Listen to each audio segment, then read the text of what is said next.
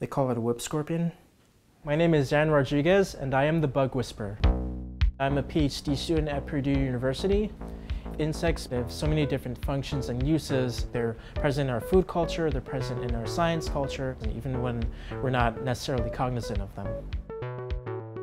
My objective is to find out different chemical systems in insects and use those for the benefit of people. In chemotherapy research, I'd like to apply whatever it is that makes insects so resilient in the face of radiation to chemotherapy patients, because I feel like they wouldn't suffer as much as a result of it.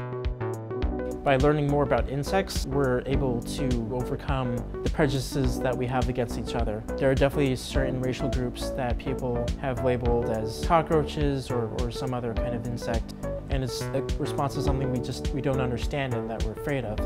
And I just want to make the world a better place by learning more about one of its oldest inhabitants.